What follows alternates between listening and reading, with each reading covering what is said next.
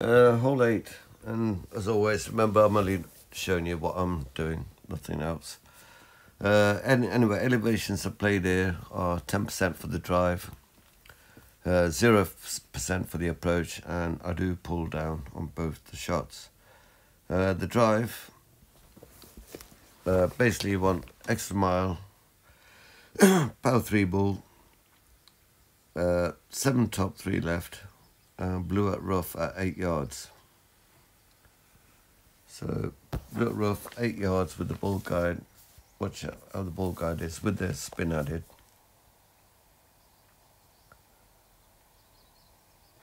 So just about there. There we go. 8 yards, blue at rough, bull guide like that.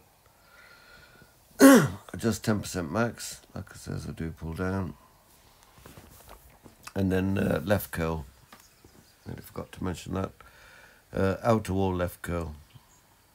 And if you adjust into OP, don't really add much OP.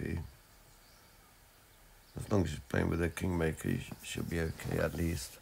Perfect shot. We need 3 left spins, so you better be playing with a Kingmaker at least. But Kingslayer or Women Ball would be better. Precision 1. So anyway, over 362 yards. Now, get to 364, 65. It'll come up showing you as a rapier. Less than that, it'll show you as a thorn, but still, it's playing min distance. Recorded the approach, so I could show you. As I said on the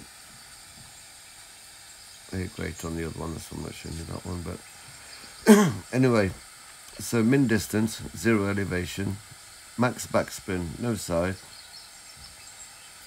and that's how you want the ball guide. Now, sometimes the last little bit doesn't show up, but so watch the other bounce, which is the second bounce.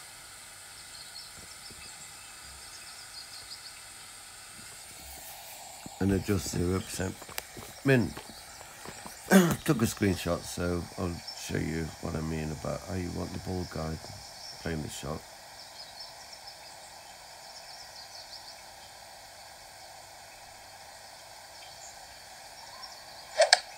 Perfect shot. Perfect shot.